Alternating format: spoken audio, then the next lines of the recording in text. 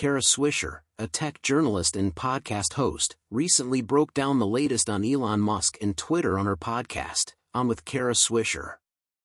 She discussed Musk's plans for the social media platform, as well as the potential impact of his ownership on the company and its users. Swisher began by noting that Musk has been a vocal critic of Twitter's moderation policies, which he believes are too restrictive.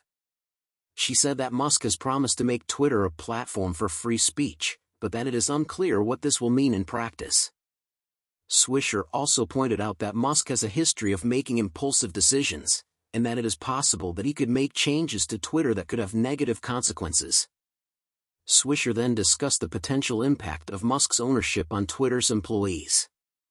She said that many employees are concerned about what Musk's plans will mean for their jobs, and that there is a possibility that he could lay off staff. Swisher also noted that Musk has a reputation for being a demanding boss, and that this could create a stressful work environment for Twitter employees.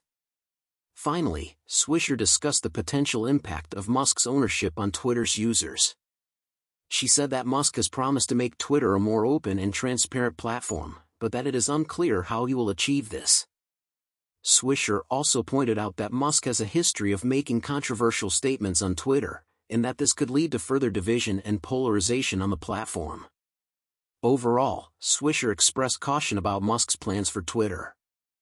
She said that it is too early to say what impact his ownership will have on the company, but that there are a number of potential risks associated with his acquisition.